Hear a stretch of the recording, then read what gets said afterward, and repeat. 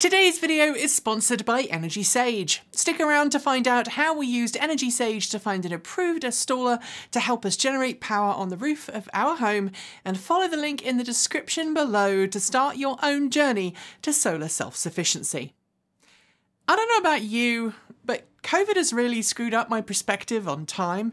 Either that or I'm just getting really old quickly. You see, it feels like only yesterday that I was sitting here telling you about getting solar panels installed on the roof of my home, which also happens to be this channel's main studio. But it's actually just over a year, and as such, it's time for an update telling you how much electricity we've generated, how our energy use has changed over the past 12 months, and to share some of our plans going forwards. But first, a quick reminder that if you like our special blend of content, we would love it if you'd consider hitting subscribe and that notification bell, as well as checking your notifications preferences for this channel, and sharing your favourite bits from this network with your friends, colleagues, and loved ones. And if you want to go one step further, stick around until the end and I will tell you the ways that you can help us to grow.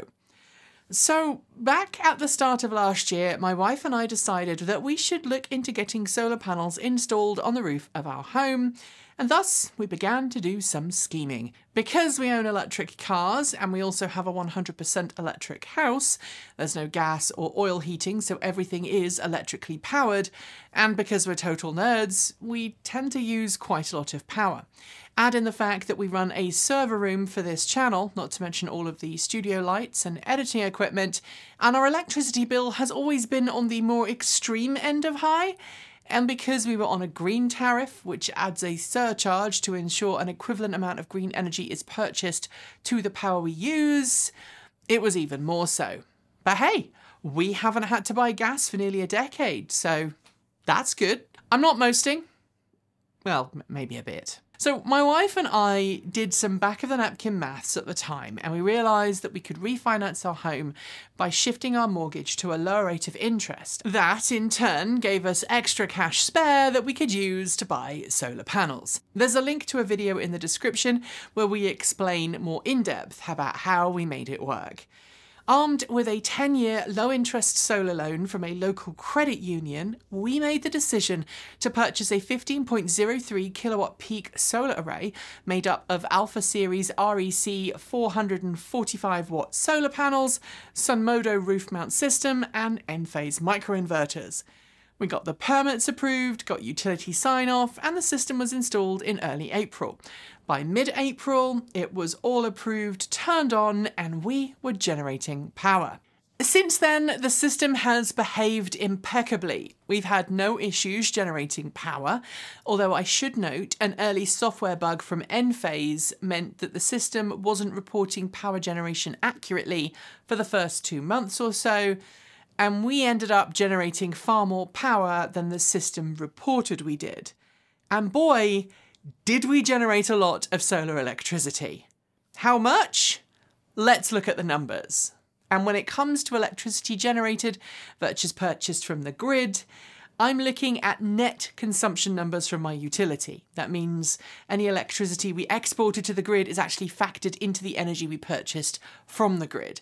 Because we know how much, roughly, we generated on the roof, we can split it out rather nicely between energy we purchased versus energy we generated. Our solar array was officially turned on and connected to the grid on April 16th, 2021, and in the year since, we've generated 14.8 megawatt hours of electricity. That's 14,800 kilowatt hours.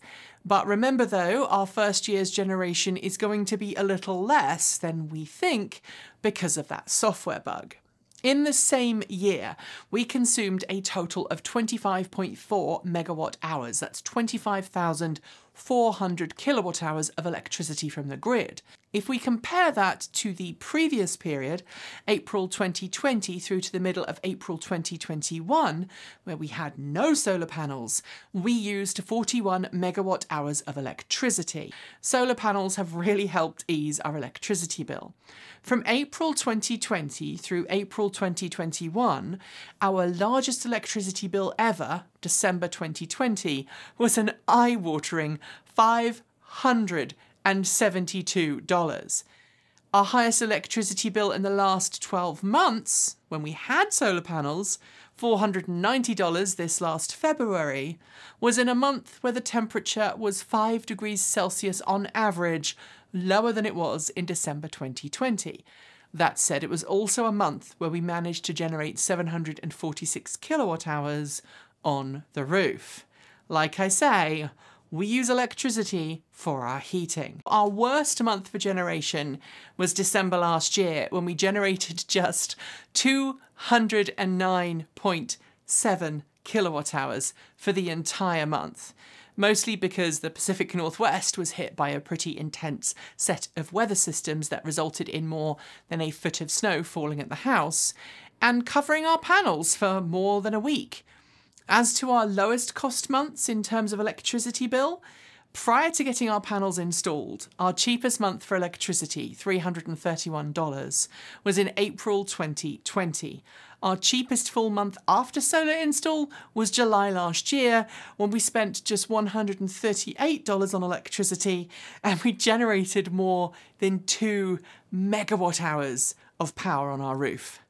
Thank you, Midsummer. Our utility doesn't offer us money for generating power, but the power we generate is used to offset our consumption. On a really good sunny day, our solar panels can be generating upwards of 14 kilowatts peak. Even if the house is using a few kilowatts of that to run servers and charge cars, we are still sending a sizable amount of power back to the electrical grid. In the middle of summer, when days were at their longest and we got great weather, we were able to peak at more than 90 kilowatt hours of generated power on a single day.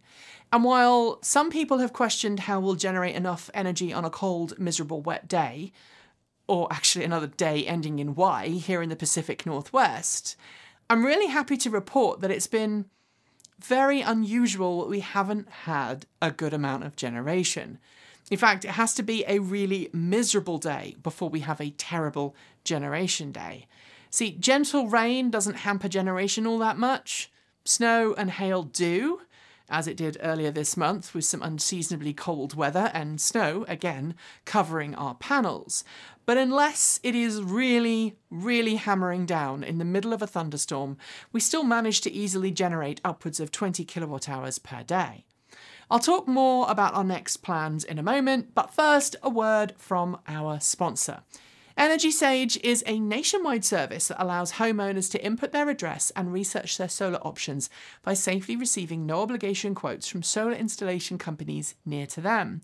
It was Energy Sage we used 1 year ago when we were looking to install this 15.03 kilowatt peak solar panel system on our home, and the process we experienced was nothing but A star, which is why we are happy they are still sponsoring us and working with us on this video.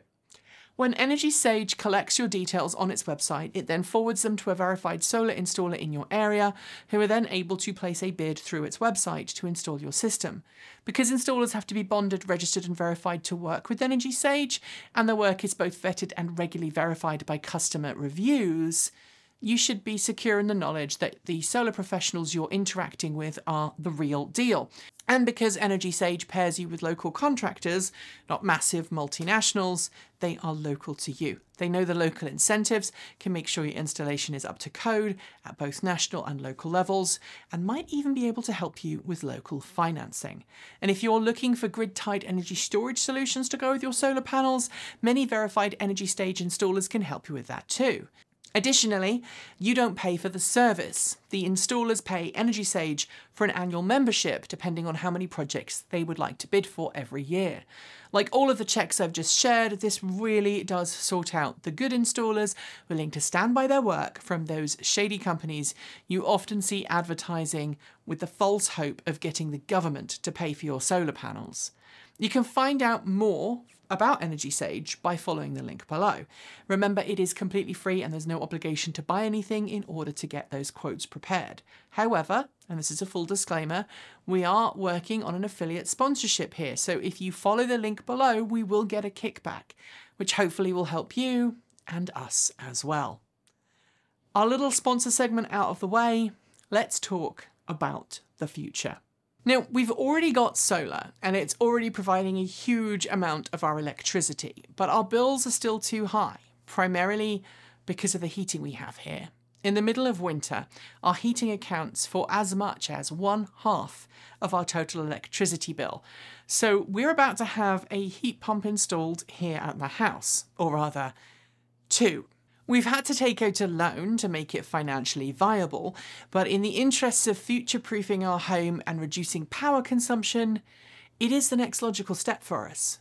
We've chosen Mitsubishi Hyperheat systems, and yes, I did say systems. That's because while one heat pump could easily heat and cool our 2,000 square foot home, the tiny upstairs closet that is now the Transport Evolved server cabinet struggles to keep things cool, even in winter.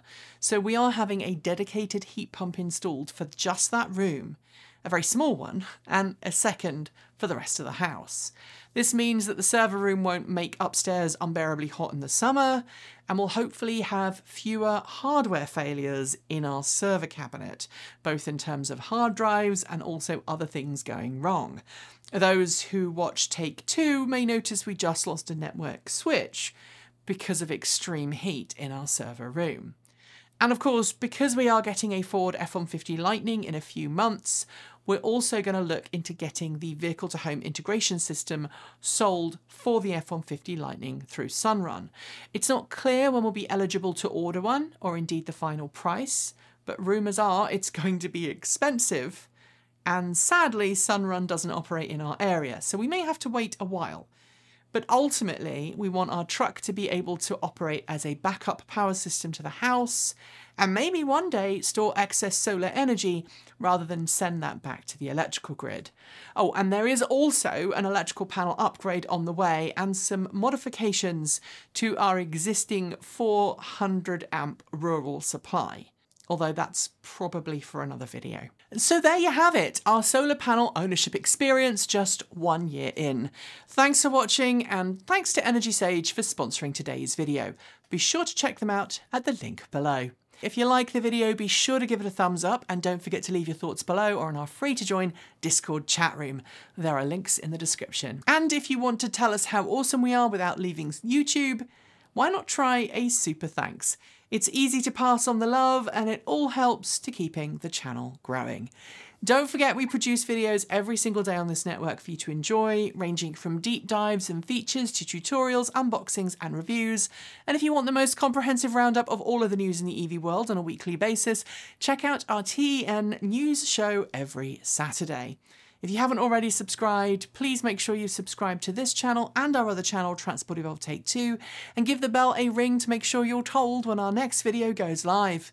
Thanks on behalf of the entire TE crew go out to the folks on my right for being our $15 to $49 a month supporters. Special thanks to our $50 a month patrons, that's Chris Maxwell, Bennett Elder, Brian Newton, Dave Kitchen, Michael Goad, Ricky Leon, Andrew Martin, Guido Drahota, Brophy Wolf, Tesla in the Gong, Gordon C, Stephen and Charles O'Donoghue, Carl Hodgson, Anthony Coates, Regine Fellows, Rory Litwin, Anonymous Freak, Jim Burness, Chris Ascenter and Danny Hyde, and our deepest gratitude to our $100 a month patron supporters, Marcel Ward, Reggie Watts, Joe Bresney, JP Fagerback, Will Graylin, Matthew Drobnak, John Lyons, Christopher Lee Jones, Andrew Glenn, Paul Conway, Laura Reynolds, Ellery Hensley, and Ian. If you would like to be part of that amazing list, you can join Patreon at the link below. You can hit the YouTube join button to become a channel member, or you can send us a tip through Ko-fi or buy some cool swag like this t-shirt from our swag store. I will be back soon with more awesome content, as will the rest of the team. Until then, thanks for joining me. Keep evolving!